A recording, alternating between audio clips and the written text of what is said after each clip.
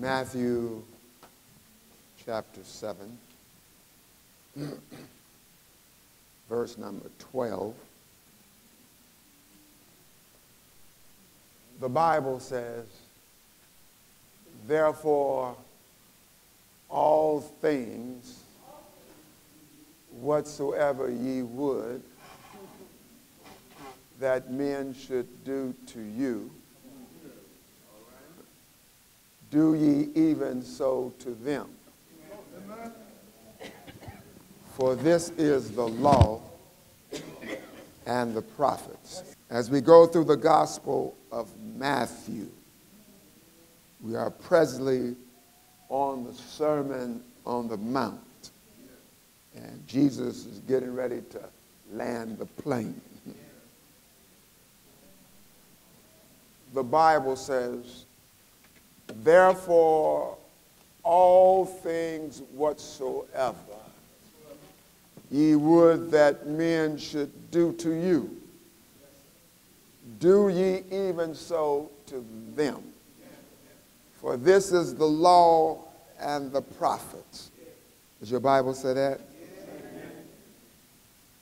God is concerned about how we treat one another. Looking at that scripture in context on the Sermon on the Mount, and often referred to as the Golden Rule,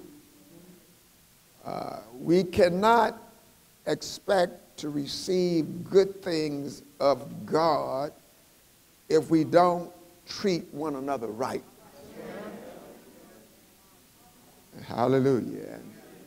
And we are to treat one another with love, with honesty, and with a good report amongst men. Amen. We said in the last message on the Sermon on the Mount, we said, ask and it shall be given. Seek and ye shall find. And knock and it shall be opened unto you. And we can't expect prayer power if we are mistreating one another. Talk to me, somebody. Amen. Our prayer life and our effectiveness in prayer is highly dependent on how we treat each other. Yes, sir. Can I back it up this morning? If you look with me in Isaiah chapter 1 and verses 15 through 17, the prophet says, and when ye spread forth your hands, I will hide my eyes from you. Yea, when ye make many prayers, I will not hear. Your hands are full of blood. Wash you and make you clean. Put away the evil of your doing from before my eyes. Cease to do evil. Can y'all hear me? Learn to do well. Seek judgment. In other words, seek justice. Relieve the oppressed. Judge the fatherless. Plead for the widows. Can y'all hear me this morning? As we dig deep into the golden rule, a principle of justice is laid down within the golden rule. It says basically, whatsoever ye would that men should do to you, do you even to them. And Jesus put it in a positive way. Christ came not only to tell us what to believe, but he also came to tell us what to do. Talk to me, somebody. And how to treat one another. I want to go back and look again at Matthew chapter 7 and verse 12. And we can look in there and pluck this out. And the Bible says, Therefore, all things whatsoever ye would that may have done to us. We done got deep on you now, amen. Can I go a little further? We must not do evil to others for the evil they would do to us. One songwriter asked a question. She said, what does love have to do with it? Can I answer that this morning? Love is at the root of it. It has everything to do with it. And Jesus links the Old Testament and with the New Testament. And the second great commandment in the New Testament, it dealt with love. And can I back it up this morning? You go with me to Leviticus chapter 19 and verse number 18. The Bible says, thou shalt not avenge, nor bear any grudge against the children of thy people. But thou shalt love thy neighbor as thyself. I am the Lord. But Pastor, that's in the Old Testament. Well, let's go on to the New then. All right. Hallelujah. Go to Matthew chapter 22 and verses 38 and 39. The Bible says, this is the first and great commandment. And the second is like unto it. Thou shalt love thy neighbor as thyself. Does that sound familiar to you? We must give the same concern, same love, same help, same support to our neighbor that we want for ourselves. How we treat others should not be determined by how they treat us. Help me, Holy Ghost. How we treat others should not be determined by how we expect them to treat us. That rascal, help me, Holy Ghost. You can't treat him bad because he's treated you bad. They dogged me, so I'm going to dog them. That's not the gospel, amen. That's the world, amen. How we treat them should not be determined how they treat us. Some of y'all got quiet right there. Got to rethink about some things now. Can we get some reasoning, some rationale, Betty, behind this, Evelyn? There's some rationale.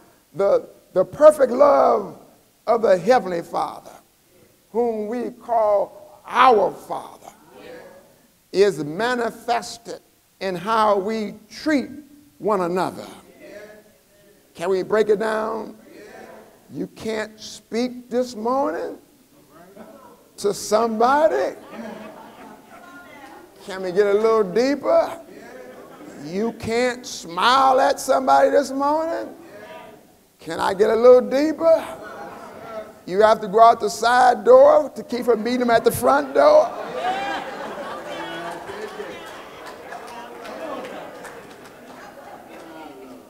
Can't look that way this morning because they're over there this morning. Tell 10 neighbors the gospel is practical, amen.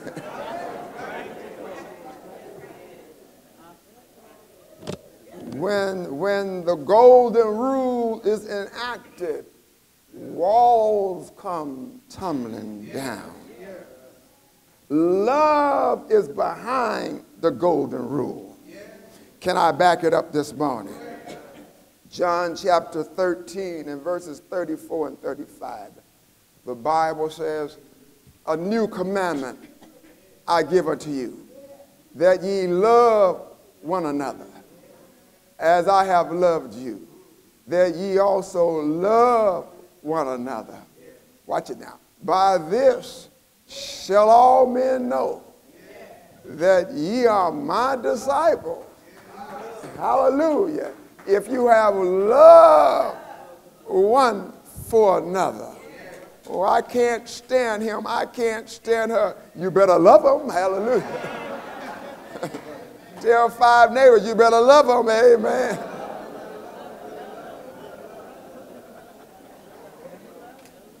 I'll move on in a minute. Amen. The meaning of this golden rule lies in 3 things. Why we practice this golden rule. Number 1, we must do to our neighbors that which we know is right, that which is reasonable, that which is fair, and that which is good. Can I back it up? Isaiah chapter 58 and verses 6 and 7. The Bible says, is not this the fast that I have chosen? To loose the bands of wickedness, to undo the heavy burdens, and to let the oppressed go free, and that ye break every yoke. Is it not to deal thy bread to the hungry? Can y'all hear me? And that thou bring the poor that are cast out to thy house? And when thou seest the naked, that thou covereth him, and that thou hide not thyself from thy own flesh? Oh, the church at Jerusalem told Paul, whatever you do, remember the poor. Tell 3 neighbors, remember the poor. Hallelujah. Oh, remember the poor. Then why do we practice the golden rule? Number 2, when we practice the golden rule, we put others upon the same level with ourselves. We can't look down on anybody. We can't look in snobbery on anybody. We can't see anybody as being below ourselves. Can I break it down? We can't see anybody as being hopeless or no good or condemned. We have to see everybody as potentially can be saved. We can't condemn anybody. We can't judge anybody. Everybody can be saved. God loves everybody. God wants everybody saved. That which I would have looked down on now has been elevated in my eye. I got to treat them right. Tell about 3 neighbors, you got to love everybody. You got to treat everybody right. And I go a little further now. As a matter of fact, the Bible says in Philippians chapter 2 and verse 3, the Bible says, let nothing be done through strife or vain glory or pride, but in lowliness of mind, let each esteem others better than themselves. Is that all right? And now, lastly, with this golden rule, number 3, it allows us to ask the question of ourselves. If I was in this person's shoes, if I were in the same situation, help me, Holy Ghost, if I had the same infirmity, if I had the same financial woe, if I was going through the same thing, if the tables were turned and I was on the begging end, how would I want to be treated? Well, tables can turn, life can change, and situations can change upside down. Just as Joseph and his brothers, just as Jesus now sitting on the right hand of the Father, things can change around.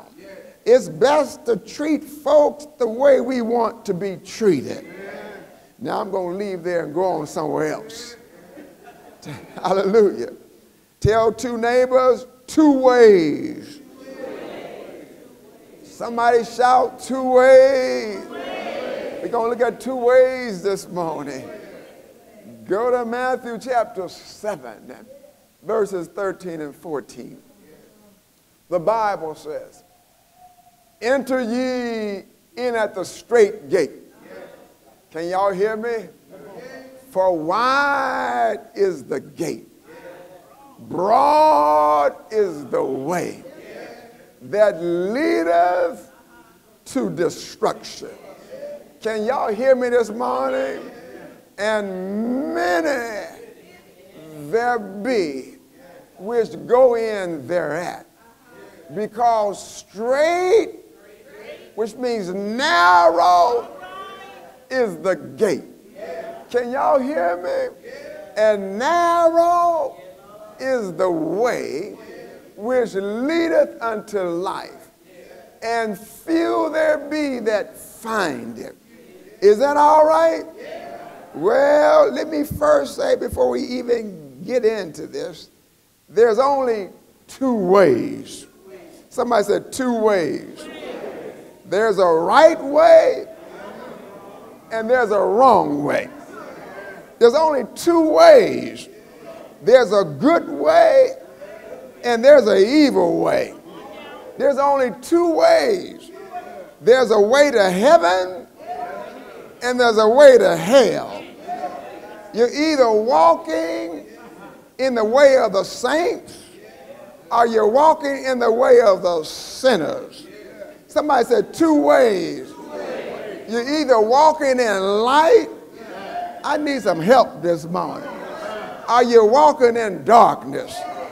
You're either walking in the path of godliness or you're walking in the path of ungodliness. Can I break it down? You're either on your way to heaven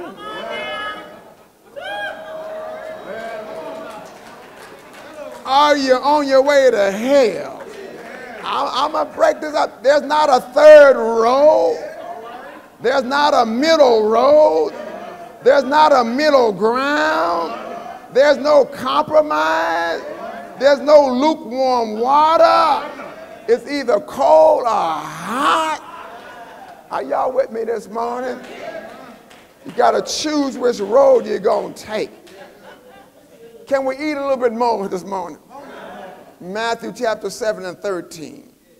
Well, if you look in there where it says, for wide is the gate.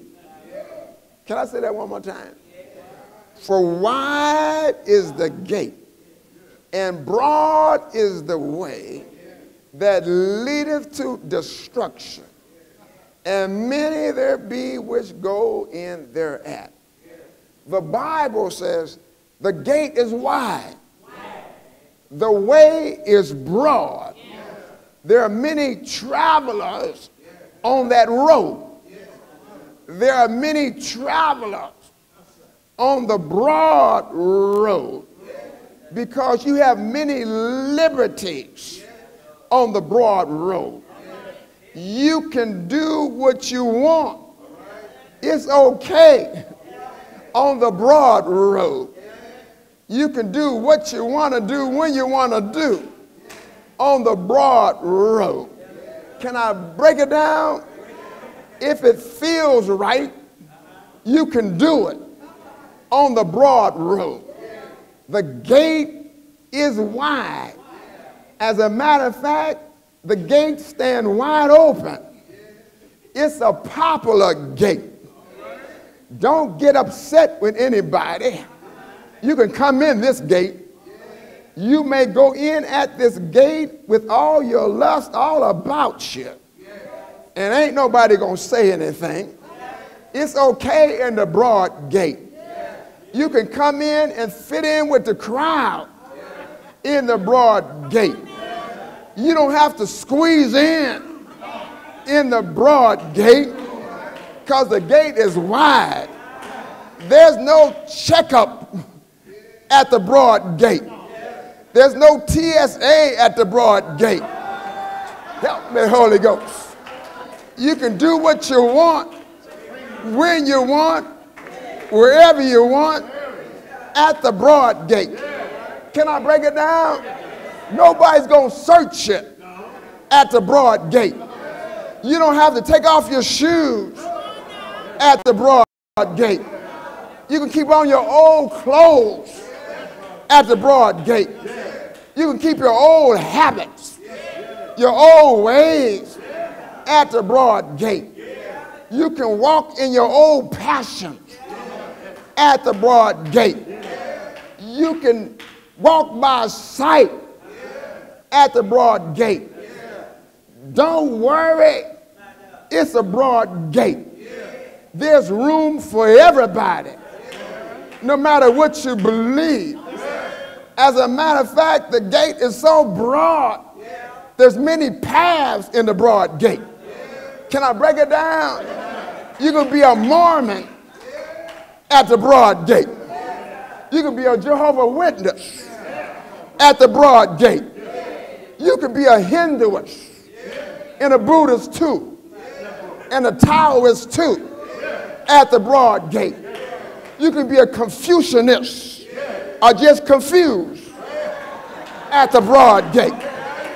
At the broad gate, they take anybody, New Age, Old Age, atheist, agnostic, I just don't believe anything at the broad gate. Anybody can get in at the broad gate.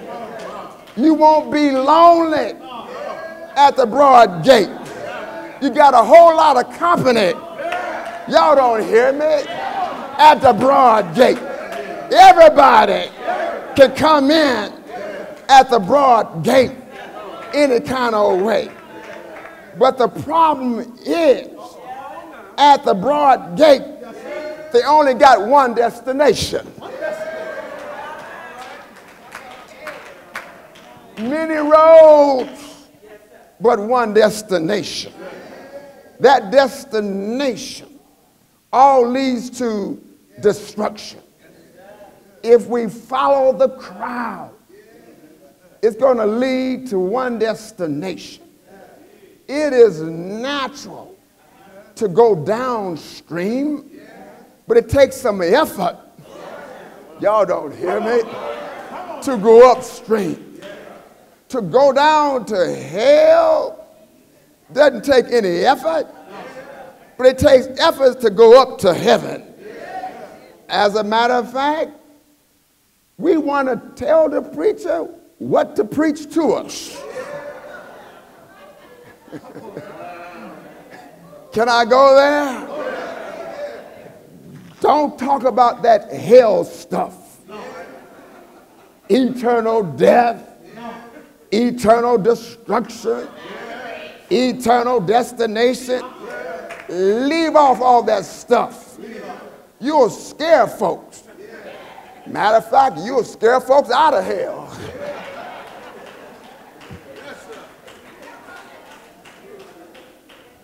Well, there is a narrow gate. Can I talk about it a minute? Then I take my seat. Matthew chapter 7 and verse 14. The Bible says, because straight, narrow is the gate. Can y'all hear me? And narrow is the way which leadeth unto life. Watch it now. And few, y'all don't hear me. And few there be that find it. In order to get into the narrow gate, you must stoop, or you can't get into it, because it's a narrow gate. You must become as little children, because the gate is narrow. You must strip yourself, because the gate is narrow. You must put off the world and put on Christ. Because it's a narrow gate. We must forsake all for Christ's sake. Because it's a narrow gate. You must put off the old man and put on the new man. Because it's a narrow gate. The gate is straight. The way is narrow. And only a few find it. Well, a quotation here. A West Indian who chose Islam over Christianity said his reason was, quote, Islam is a noble, broad path. There is room for a man and his sins in it. But the way of Christ is too narrow. Well, to get in the narrow gate, you need Jesus. Can I back it up? John chapter 14, verse number 6. The Bible says, Jesus said unto him, I am the way. Talk to me, somebody. The truth and the life.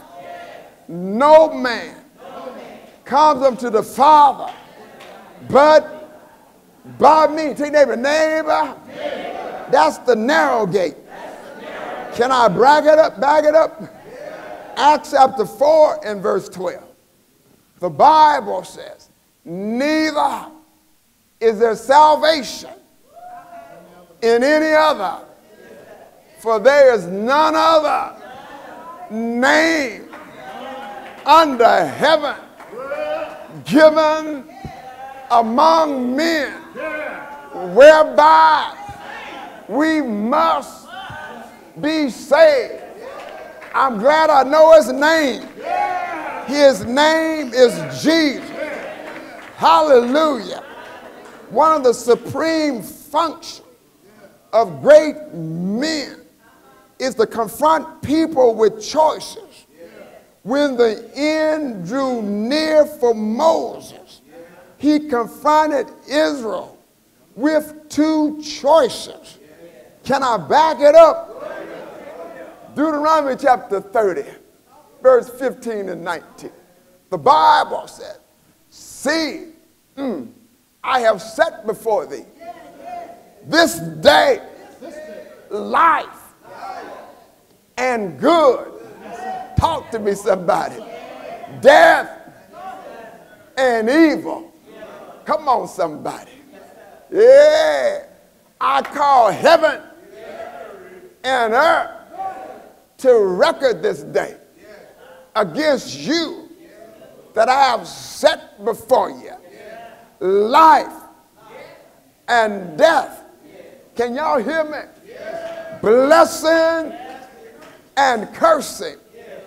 Therefore, choose life, that both thou and thy seed may live. One day Joshua challenged the folks in leadership. There's only one way to go. It's the right way. Can I back it up? Joshua 24 and 15. The Bible says, and if it seems evil unto you to serve the Lord, choose you.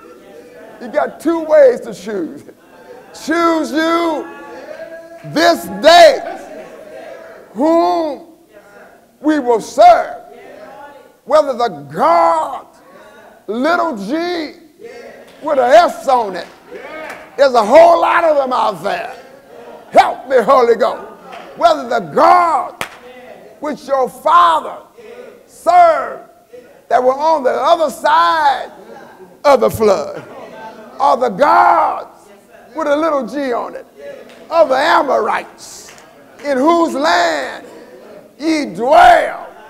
But, help me, Holy Ghost. Yeah, I gave you a choice, but I got to let you know about my testimony. I made my choice. I made my decision a long time ago. But, y'all Y'all don't hear me this morning. But as for me and my house, help me, Holy Ghost. We gonna serve the Lord. Can I break it down? Tell your neighbor, there's only two ways to go. Make your choice this morning. Jeremiah challenged the folks. Jeremiah 21:8, the Bible said. Get ready to land the plane here, folks. And unto this people, thou shalt say, thus saith the Lord, behold, I set before you the way of life and the way of death. You got to choose life this morning. Finally, the God-man, the total God, the total man, the Son of God challenges us this morning. Make your choice this morning. Help me, Holy Ghost. Make a choice this morning. Matthew chapter 7, verses 13 and 14. Just land right there. Enter ye in at the straight gate. For wide is the gate. Broad is the way that leadeth to destruction. And many there be which go in thereat. Because straight, narrow is the gate, and narrow is the way which leadeth unto life. And few there be that find it. Come on, give God a hand of praise. Come on, give God a hand of praise. Hallelujah. Hallelujah.